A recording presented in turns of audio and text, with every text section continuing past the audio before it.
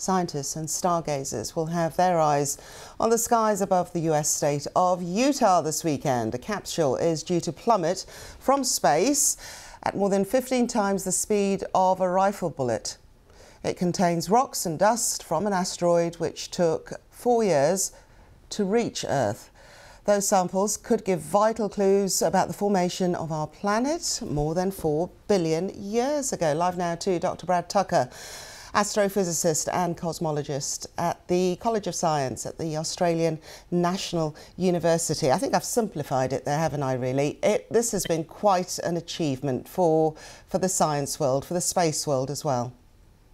It is, everything we usually do, we study from afar. We take pictures from a telescope, we measure data, we even send probes to measure them on the surface. So rarely and so few times have we been able to collect samples, take them from the object, and then make that return journey back to land them on Earth so they can be studied them vastly superior in the labs all around the world. As you said, this probe took years to get there, traveling nearly 2 billion kilometers just to get to the asteroid and then to come back.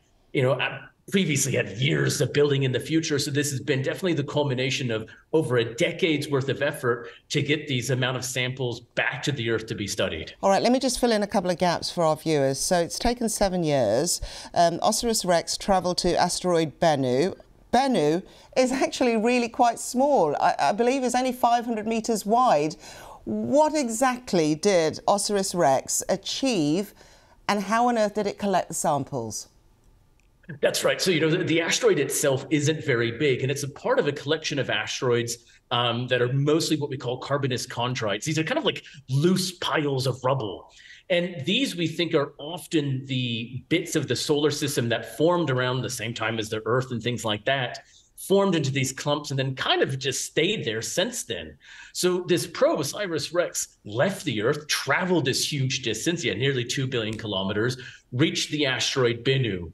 Now, it had a target of what its goal was to do was to go down to the surface, and then it had this little hose that essentially puffed and vacuumed up the samples. Now, they hit this object within about 90 centimeters of the center. So it traveled nearly 2 billion kilometers to something only a few hundreds of meters wide to be at the center to within 100 centimeters to collect all of this sample, vacuum them up in this container.